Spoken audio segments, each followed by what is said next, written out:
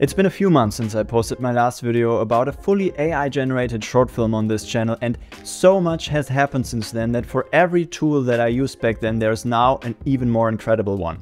So naturally I'm working on a sequel to that video, but I keep falling into these rabbit holes of tools that I might not use for the next video. They are still incredibly impressive though, and that's why I want to show them to you in this shorter format. So today is all about AI rendering and why I think it might be the future for rendering in general. To show you how this technique works, I'm going to re-render my last AI-generated short film, Cambria the Female Ogre, in Stable Diffusion and see how it compares.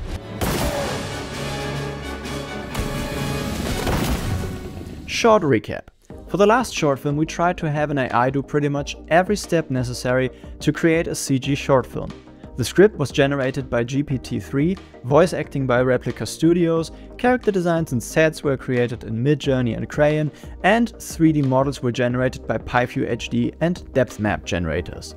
Make sure to check out the full video if you haven't seen it yet. However, in the end, I took all these AI-generated elements and put them together in Blender and rendered them out traditionally. And it always kind of bothered me that this AI-generated short film was not rendered by AI. But during research for my next project, I found a tool that can do just that. So the way this works is very easy. You just need an account at Dream Studio, which is free, but once you start generating too many pictures, you need to pay. And then you just need to download the free add-on for Blender and activate it in your preferences. So I opened up this old scene that I never finished as an example, and I want to use the AI render to try different styles to kind of see where this image could go. So into the prompt window, I just type in whatever I want to see. Bavarian mountaineer looks into the valley, illuminated by evening sun, romantic painting, colorful fog, Alps.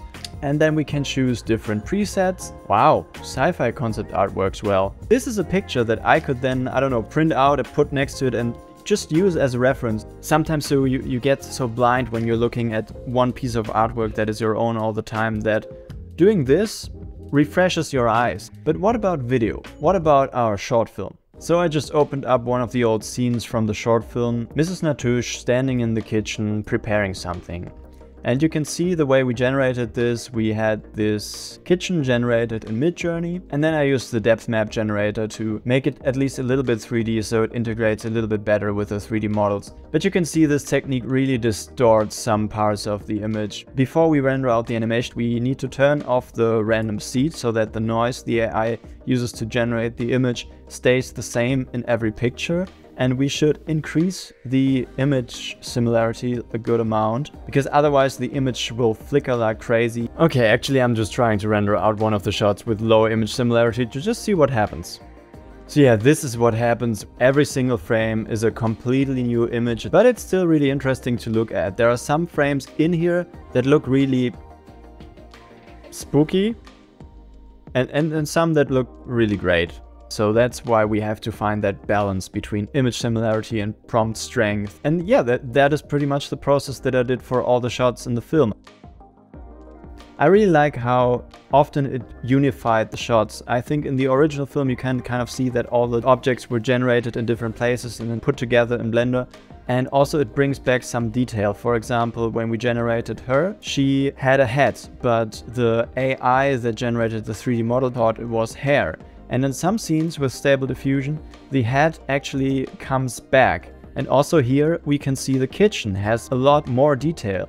This is before. It's hard to even identify this as a kitchen, but now with Stable Diffusion on top of it, I think it looks a lot better actually. Also the background doesn't look as distorted anymore. The problem is her changing a lot from frame to frame. I thought about one way of fixing it, and that could be by using Absinthe, which is a program that lets you stick style frames onto video, and it looks more coherent. But now we have weird blending artifacts and we lose a lot of detail in the emotion in the eyes, and that's kind of sad. I don't want to lose that. But yeah, the problem is that the AI renderer does not have any temporal cohesion. It doesn't look at the frames that come before and after it. However, I assume that such a tool will be available pretty soon, because in theory it already works. Projects like NVIDIA's unsupervised 3D neural rendering of Minecraft worlds or Intel's Enhancing Photorealism Enhancement, which takes GTA 5 as an input for its almost photorealistic renders of Los Angeles in the style of a German city, prove that something like this is already possible. But before I get too far off track, let me just show you the final film. May I present Cambria, the female ogre, in breathtaking Stable Diffusion.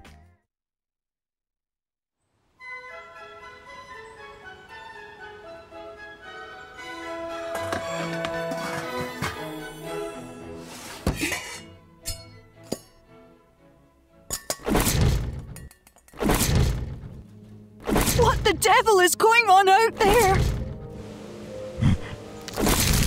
Cambria, stop at this instant.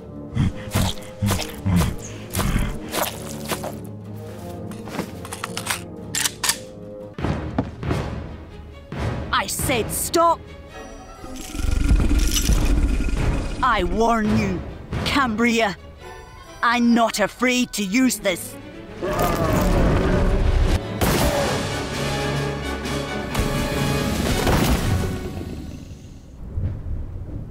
I'm so sorry, child.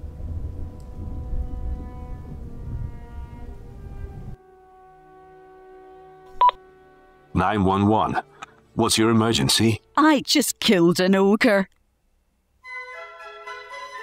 I hope you enjoyed this little glimpse into one of the rabbit holes that I regularly fall into while researching for these kinds of videos. Let me know if you enjoyed this video format and what you think about the technology in general.